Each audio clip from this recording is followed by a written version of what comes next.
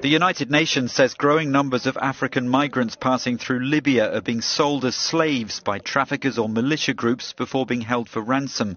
The UN's migration agency interviewed West African migrants who told of being bought and sold in garages and car parks in the southern city of Sabha, one of Libya's main migrant smuggling hubs. The head of the UN agency's Libya mission gave more details at a news conference in Geneva. If you go to the market and you can pay between $200 and $500 to get a migrant. Limited military action in Libya. We came, we saw, he died.